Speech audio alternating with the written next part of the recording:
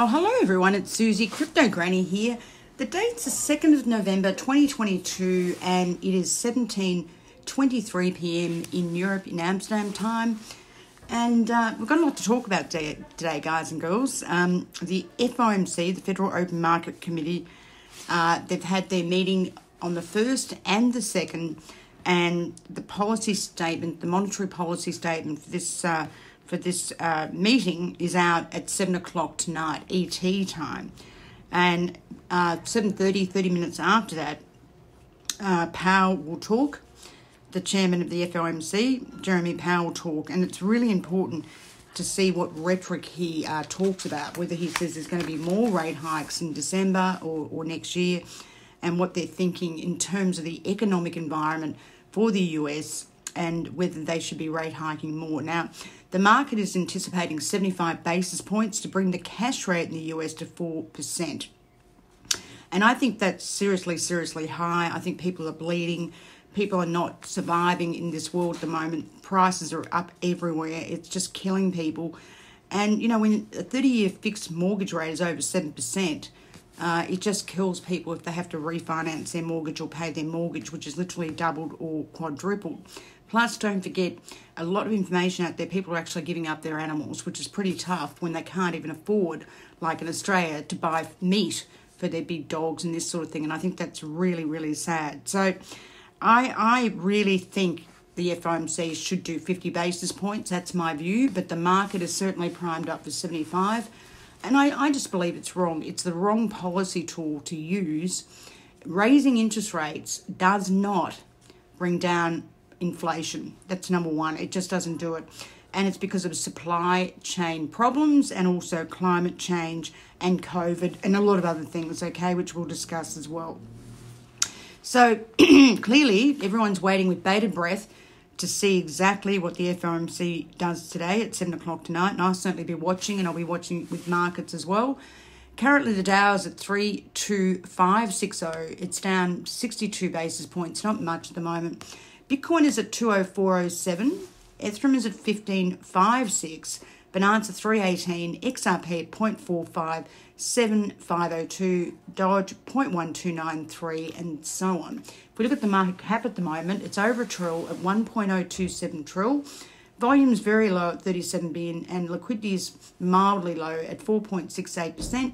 And Bitcoin dominance, which hasn't done a lot, is at 38.14%. So I think it's going to be very interesting to see what they do, the Fed tonight, whether it's 75 basis points like the market's expecting. I'm going for 50. And the rhetoric, his statement, Jeremy Powell's statement, is going to be very important indeed, that's for sure.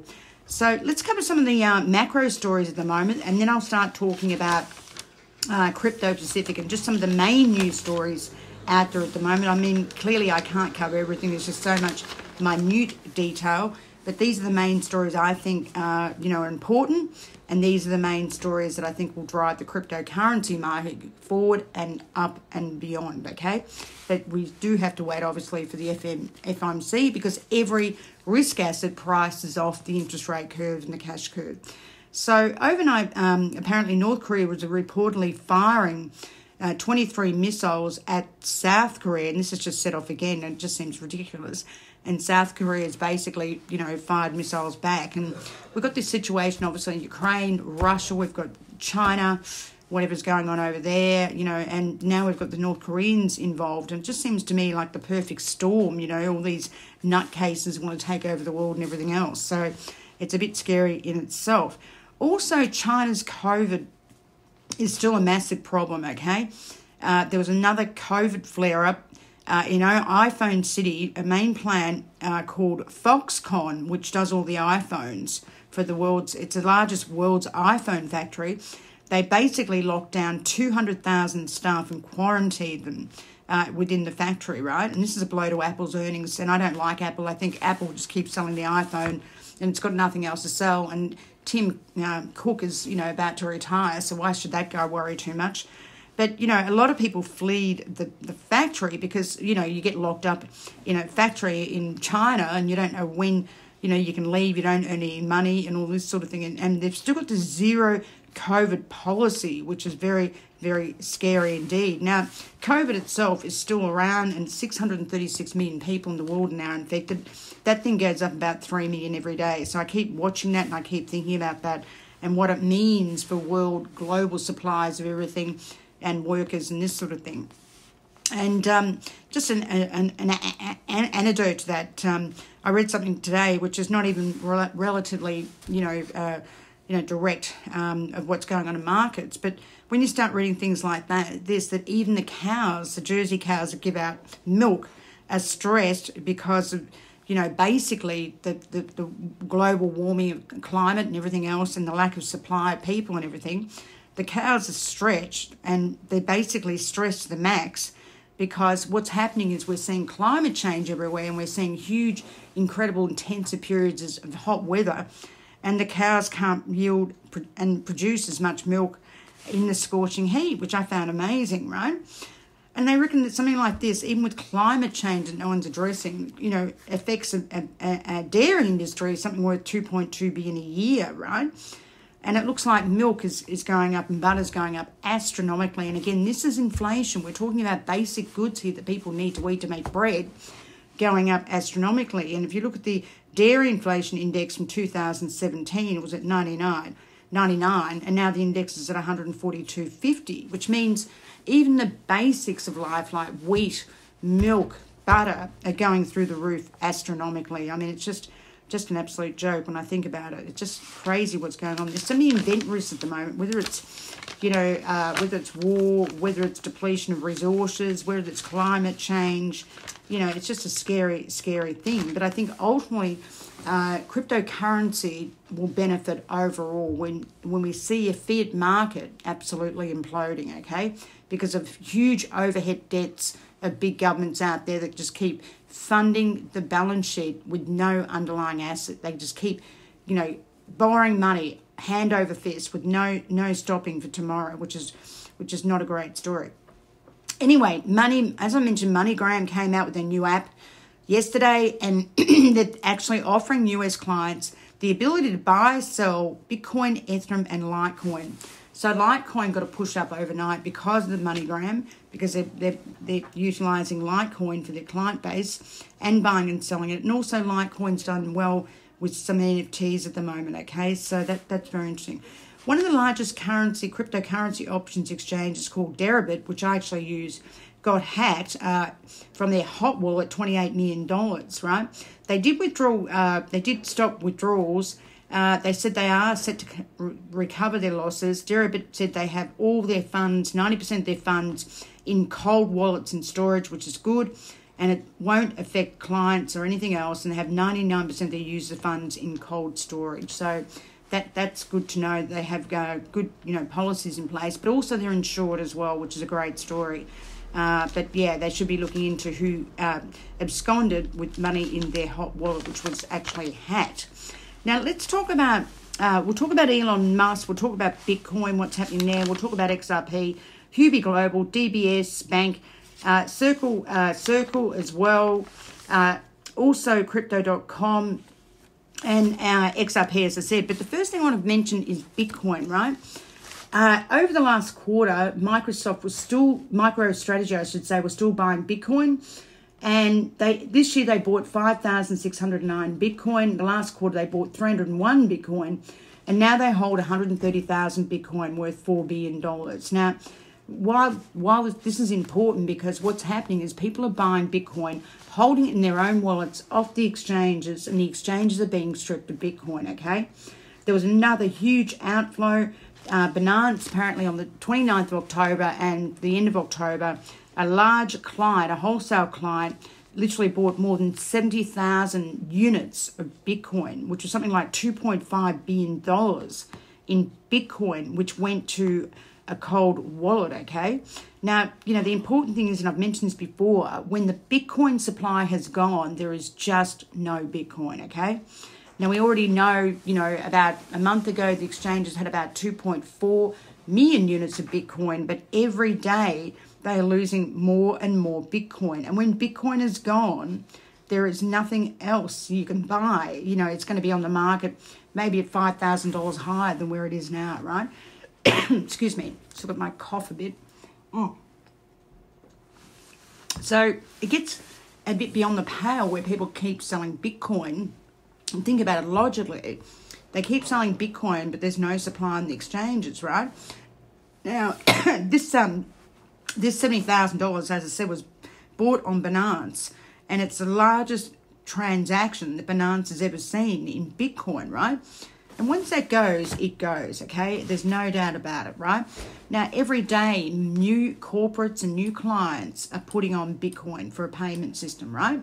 With the Lightning Network, which makes it a lot quicker because it sits on top of the Bitcoin platform as a layer 2 technology and is faster and cheaper and all those sort of things, okay? So what we saw is Lugano, Switzerland, people are actually using Bitcoin, and, you know, merchants are using Bitcoin as well. And basically, you know, even McDonald's in Lugano, Switzerland is using Bitcoin. So everywhere in the world, we've got more usability of Bitcoin, but there's a very, very low supply, right? And low supply means one thing to me: up in price, not down in price. That's a fact, okay? Also, DBS Bank Singapore, one of the biggest banks in Singapore, has applied DeFi and cryptocurrency technology to trade foreign exchange and state government securities. Now, if you remember rightly, DBS Bank is actually using Polygon's mainnet, and they're doing Web3 expansion, and they trade in Bitcoin, BCH, XRP, and Ethereum. And again, you know, there's a huge demand for Bitcoin out of Singapore. Don't forget, Singapore is one of the wealthiest countries in the world and has many, many multi-millionaires and even billionaires, okay? Now, Circle received major cryptocurrency payment institution. They received a license in Singapore for developing their DeFi, but their Web3 as well as USDC coin, okay? The Monetary Authority of Singapore has given them permission, just like Coinbase and blockchain, to have a license to operate in Singapore, which is great for Circle, okay? Also, the Union Bank of Philippines launches Bitcoin and Ethereum trading. Again, more utility of Bitcoin. More Bitcoin will be taken off the exchanges and buried away. And, you know, they're basically using a Swiss crypto technology firm called Mataco, so which is a digital asset platform called Harmonize. And essentially, you know, they're offering their clients cryptocurrency. Also, Union Bank of the Philippines also has ATMs for Bitcoin. It's only a small bank in the Philippines. They only have about 3,500 employees. But it shows you where the market's going. People are going into cryptocurrency technology and using cryptocurrency, right? And the ones that they will look at mainly is Bitcoin and, you know, hopefully XRP and a few others like that, right? Now, Justin Sun, who's also the investor advisor and the advisor to houbi Global, looks like he's taking over houbi Global. You know, apparently he moved $50 million to Binance, and he sold Ethereum around $1,600 US. And Justin Sun's always been a hater of Ethereum, and I don't blame him because Tron is amazing. It's quick, it's fast, it costs you nothing. Ethereum is still, you know, very clunky, not very good, and still costs an arm and a leg, right? Also, he tweeted on the 2nd that houbi Global are going to relocate their head office to the Caribbean, right? Because it's a crypto-friendly community and great in terms of the legalities. I mean, the US is just too hard. Now, Sam Bankman-Fried from FTX, the exchange, also relocated to the Bahamas last year, right? Also, Crypto.com got a license to operate in the Cayman Islands, and doesn't surprise because the operating environment in the US is a shocker. Justin Sun, according to Financial Times interview, said he's very bullish on the Chinese relaxing their stance on cryptocurrencies. He's come out with this quite a lot. And Hong Kong enabling retail traders to buy and sell cryptocurrency, retail clients. So houbi token, excuse me, houbi Global have decided to relocate to the Caribbean from the Seychelles. Out of 1,600 employees, they're going to relocate 200 employees. And they've got other head offices in Hong Kong, South Korea, Japan, and US. But their main head office will be the Caribbean, right? And that's like Binance with C-Trade and Prime Bit. They're registered in the Caribbean as well. because, it's much easier to deal in the Caribbean than it is in the US, which is just, over the top, okay? So I mentioned MoneyGram and Litecoin. That's why Litecoin's going up. Plus, they're doing a lot with NFT games, and it's all very, very bullish for them, which is great. And the US can buy on MoneyGram, Ethereum, Litecoin, and Bitcoin. Also, Crypto.com, another exchange, has partnered with Visa to launch a World Cup NFT, and then in World Cup NFT for auction in partnership with Crypto.com and Visa. This is an NFT event. It's waiting for the World Cup, Soccer Cup, and fans will be able to buy digitized football, ornaments, whatever you want to call it, maybe cards and this sort of thing. And, it's basically going to be held at FIFA Fan Festival Park in Doha Quarter. So that's great for Crypto.com with Visa to launch NFTs for football collectibles. And let's mention XRP too. There is rumour out there that they may settle quicker than later. I hope so for XRP holders. There's been a lot of Ripple moved in the last couple of days. And if you look at Wales, have said there was 198 million XRP moved. There were some big flows with their escrow. Apparently 900,000 got put back in the escrow and 300,000 was bought by a whale. But there are some big moves on XRP. And if you look at XRP technically, it's going to break out one way or the other. Okay? So maybe if we get a bullish FOMC meeting tonight, which is good for markets, good for risk markets, it may start going up. But certainly the catalyst is when the SEC, lose their court case. And there's a lot of people against the SEC as well, including Coinbase, which may soon, support XRP on their exchange, which would be a good story. So basically, that's pretty much the news at the moment. Sorry if I've missed anything really specific. Oh, Elon Musk. Yes, I've missed him. Sorry, and I need to talk about him, definitely. Excuse me, I've still got this cough. So Elon Musk came out and he said, if you want to get a blue tick verification on Twitter, you're going to have to pay $8, and that's to get rid of trading bots and other scams and people that aren't real. And also CZ was out there talking in Portugal at a conference, a technical conference, and he mentioned that if Elon asked me to join the board of the board of Twitter, I will probably join, which is a great story. Because CZ, like Elon Musk, believes in freedom of speech, and that's why he wanted to invest in Twitter, okay? So he's a big supporter of the freedom of speech.